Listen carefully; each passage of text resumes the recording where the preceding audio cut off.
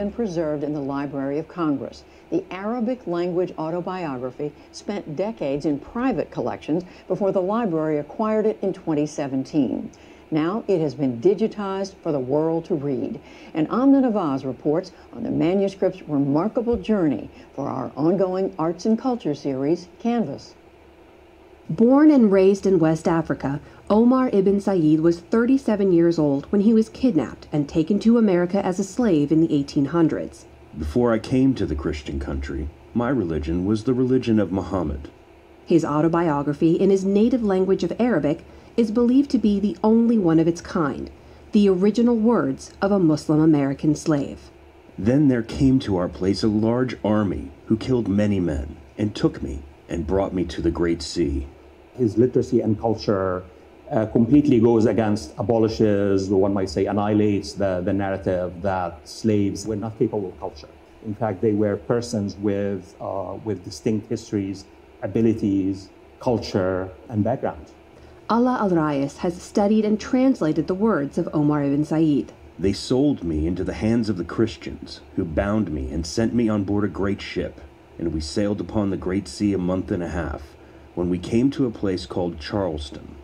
He was wealthy, and he was highly educated, because in his autobiography he speaks about spending 25 years studying.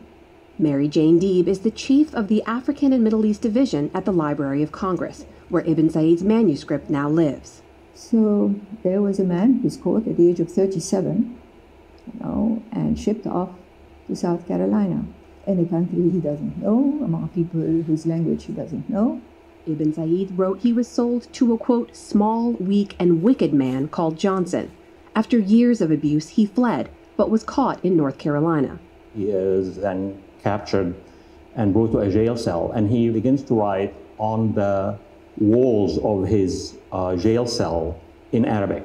So that attracted attention of pretty important people, because the man who ends up buying him and releasing him from jail was the brother of the governor of North Carolina. Over time, Ibn Said converted to Christianity.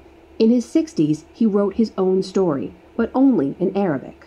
It's written in Arabic, and so his masters could not really read it at all. They could not really influence its writing. And so it was really his exact words, unfiltered by the machinery of the editorship of masters and abolitionists, as other slave narratives were.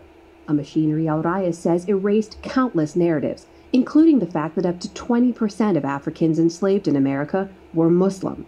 Ibn Said, in fact, chose to open his autobiography with a verse from the Quran. The crux of this Quranic chapter is that it's only God who has the possession and the ownership, both of human beings and of things. And therefore, it seems to me a kind of a hidden text. What Omar is saying is that you guys have no right to own me here.